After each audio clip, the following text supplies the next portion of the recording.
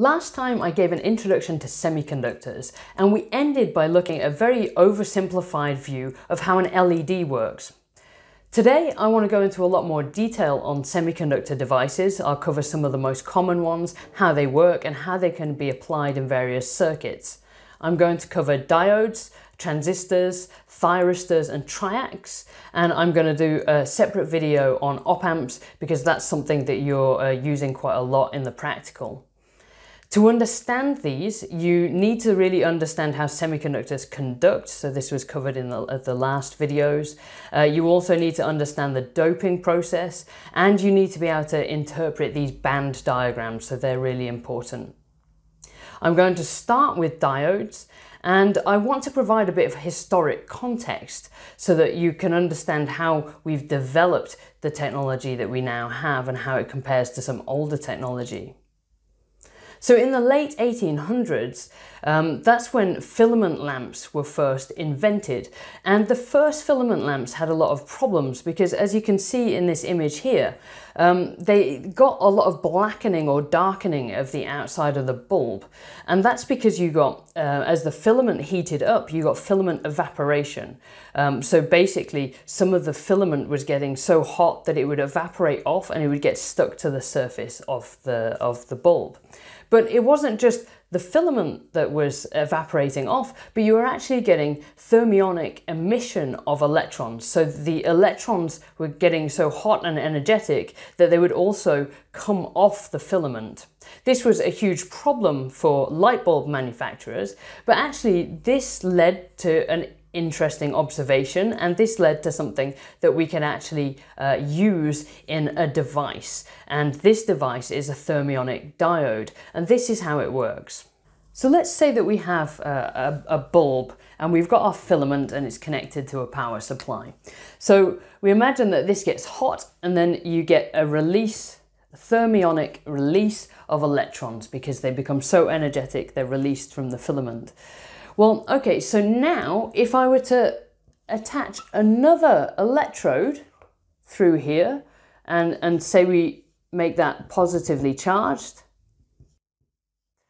then what we get is a positive terminal here, and these electrons that are given off will therefore be attracted to this plate here, and this will close this circuit. So if you were to stick an ammeter in the circuit, you would measure a current flow because your current would be coming from here. Well, we know that this is a one-way device because if we were to wire this up the other way and we were to make this plate negative, then no current would flow between here and here. So this is essentially how the first diodes were made, thermionic diodes. And these looked like light bulbs, right? They looked like valves, tubes, vacuum tubes. So this is how the first diodes work. How do they compare to the diodes that we can make from semiconductors, solid state diodes? In the last series of videos, we talked about extrinsic semiconductors and how you can dope semiconductors to make their conductivity more useful, better for us and our applications. Well, we talked about p-type doping and n-type doping, and a diode is actually also known as a PN junction. It's actually made of two differently doped materials together. So you have half of the semiconductor is p-doped and half of it is n-doped.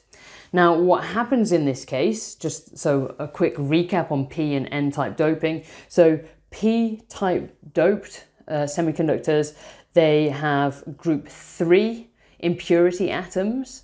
So that means that they have the group 3 impurity atoms have one electron too few compared to silicon, for example, that the rest of the material is made out of. And that means that those impurity atoms can accept an electron from the valence band and they become ionized, and they're left with holes in the valence band, and the holes are the majority charge carriers. So the material is neutral, but the majority charge carriers in p-type semiconductors are holes which are positively charged, and that's why we call them p-type. And an n-type doped semiconductor, we have group 5 atoms, which are the impurity atoms in in place of the silicon atoms, and so at very, very small concentrations. These have an extra electron that isn't involved in covalent bonding that can very easily enter the conduction band to conduct. So in the N-type doped semiconductor, the majority charge carriers are electrons. So we call them N-type doped because the majority charge carriers are negative. Of course, both of the materials are actually charge neutral, but it's just the majority charge carriers. Now, at normal operating temperatures, in both of the semiconductors, you also get some thermionic emission of electrons from the valence band to the conduction band. So you still end up with some electron hole pairs. So in a p-type doped semiconductor, you still end up with a few electrons in the conduction band, but they're the minority charge carriers. There aren't many of them, and that's the same is true for holes in the N-type semiconductor. So when you put these together in a p-n junction like this, well, what happens? Here, you've got an excess of holes, so holes that are free to move around in this region, and here you've got electrons that are free to move around and carry charge in this region. So what happens is you get a kind of diffusion process, right? Because you have a lot of free electrons here, and you have holes here. And what happens when you first put these together is that a few of the electrons will come over here because they are attracted by the holes that they see. So a few of these free electrons will diffuse and holes will diffuse that way. But that only happens for a short time because it very quickly reaches an equilibrium state. What happens is that the electrons that have migrated over here, they recombine with the holes, right? But because electrons, so this was charge neutral, this was charge neutral. Because a few electrons have moved over here, there's actually a buildup of negative charge in this region here because of these electrons that have moved here. So this area here becomes negatively charged. But the opposite is also true, that a few holes migrated over here and they recombine with the free electrons that are here. And it means that this area here becomes positively charged. Because the electrons have moved over here, made this negatively charged, they repel any more electrons from moving over. And these holes first move over here, they recombine with the electrons here, but this becomes slightly positively charged, and you end up with an electric field across this central region. And that means that the flow of this diffusion is stopped because the electrons from here no longer migrate because they're repelled by the negative field here and the negative charges here, and the holes are repelled by the positive charges here. So you end up with a region here in the middle that is depleted from all charges. So no charges exist here. And this is known as the depletion region for this reason. So no charges exist, and you have an electric field here. So this isn't connected to anything yet. It's just a p-n junction. When you've put the p-type semiconductor and n-type semiconductor together, at first you get a diffusion process, so a natural process of diffusion, but this results in a buildup of negative charge on the p side here, just here, because they couldn't get all the way through. They didn't have enough energy, and a buildup of positive charge here. So you end up with an electric field going from positive to negative in this central region that's known as the depletion region, and it's called the depletion region because you have no free charges in this region anymore. So that's the process, and this is known, so here you end up with a diffusion current.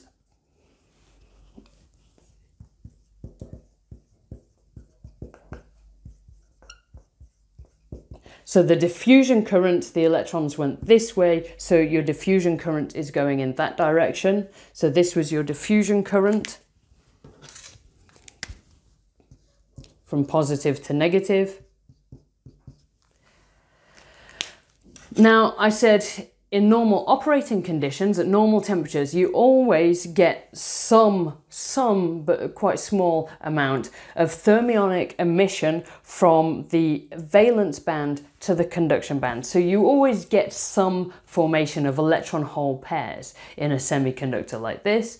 And what happens is, I mean, this is happening all over the place, but if that happens within this depletion region, you get an electron-hole pair forming.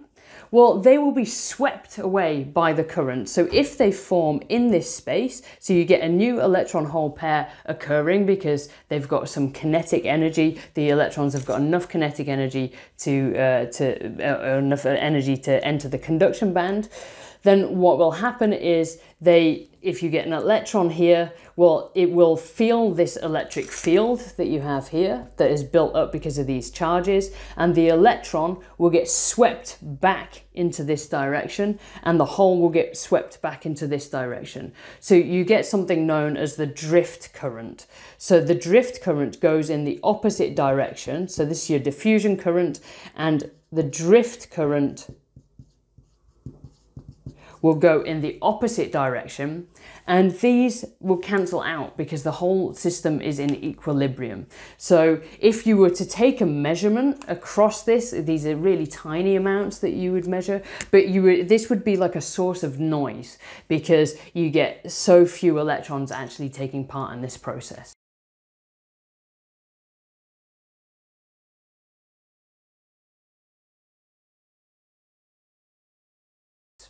So this is the equilibrium position for a p-n junction. You end up with these processes which lead to a p-type doped and an n-type doped semiconductor which have a depletion region in the middle and no more charge can flow.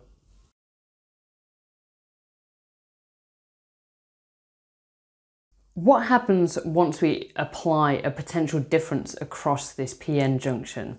I'll also explain this in terms of band diagrams shortly, but what happens is if I were to attach a supply to this, so I've made this side positive and this side negative, so that means that this side is positive and this side is negative for my p-n junction, and of course these positive holes here are going to be repelled away from the positive side here, and also on this side my electrons are going to be repelled from this side. So what you end up with is the depletion region diminishes because these holes start moving over here. So you get a smaller depletion region once you're in this position.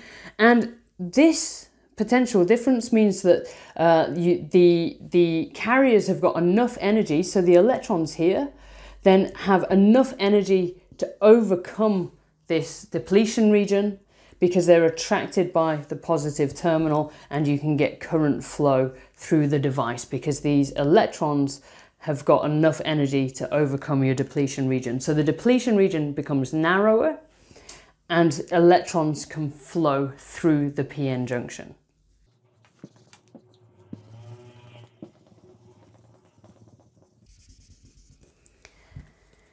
If I now attach my supply in reverse, so this time I've made this side negative and I've made this side positive here, then the reverse happens. So the holes that are here become attracted to this side, so they kind of group together on one side of on their side of the p-n junction.